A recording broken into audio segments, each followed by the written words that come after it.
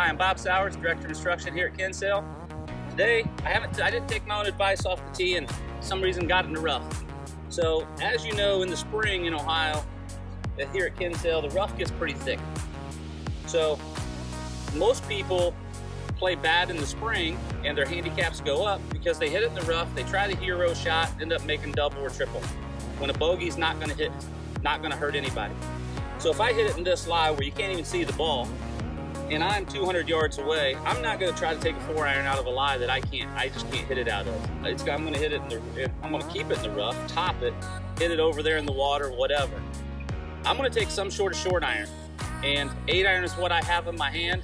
I know I can't get it to the green, but in my mind, a bogey's not going to kill me. I can get a short iron out of that lie, no problem.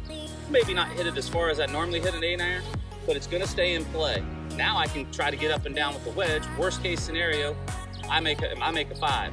So in not trying the hero shot, I have 2 scores in mind, a 4 or a 5 on a par 4. If I try the hero shot, I don't really bring in 3 because I can't hit it, but I bring in 5, 6, 7, 8, bring in a lot of different things. So if I'm hitting this shot, big difference in this shot, because I'm not actually trying to hit a normal shot, ball position stays the same. One big difference out of this lie is we need to get steep to get that thing out. So trying to get steep, I'm going to lean into my left side a little more. So instead of this being my normal setup with spine tilt, I'm going to lean. So now I am getting a little steeper. From here, I use my chest.